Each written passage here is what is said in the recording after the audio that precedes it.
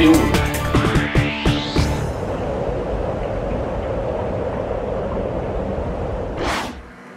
Hi, and welcome back to another episode of m-gleis videos here on YouTube. Today I'm going to talk a bit about noise reduction and how to remove unwanted noise from your trains. As many people asked, I'm using a type of felt under the tracks, and I'm going to show you why. Most people build their model railroad either on a flat table or on a wooden structure, and then you make the track bed out of plywood. Both these approaches has the disadvantage that it's amplifying the noise coming from the train passing on the steel tracks, metal to metal. There are several ways to reduce the noise. One of them is to reduce the transferred amount of noise from the rail down into the wooden plate. The other way is to reduce the area of the vibrating plate. So instead of having a complete tabletop, we have only wood under the rail. We can also, of course, absorb sound as it comes out in the air by adding sound absorbing felts inside tunnels and such things, or beneath the wooden plate.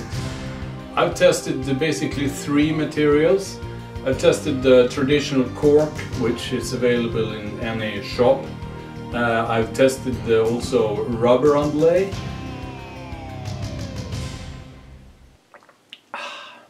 And my felt. And felt is an IKEA product. It's really an anti-slip mat to use under normal carpets, so the carpets won't slip.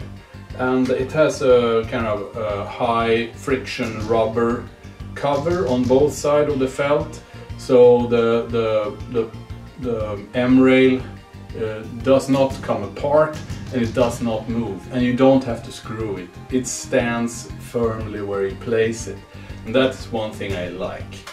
I made some measurements on the sound pressure, and as you can see, to the right with the felt it's 1/3 compared without. One other advantage is that the sound gets a more comfortable tone, not so high pitched. The material is quite easy to work with. I cut it with a scissor. I then position it on the board and put spots of glue like this underneath, and press gently with a finger so the felt kind of soak in the glue. And then I fix it with needles like this. And lastly, I put the rails on while the glue is still wet. Once the glue is dry, I can remove the needles, and there it is. I hope you have good use of the information about noise reduction. Thank you for watching, and do not forget to subscribe on m-gleis of Sweden channel here on YouTube. Bye bye.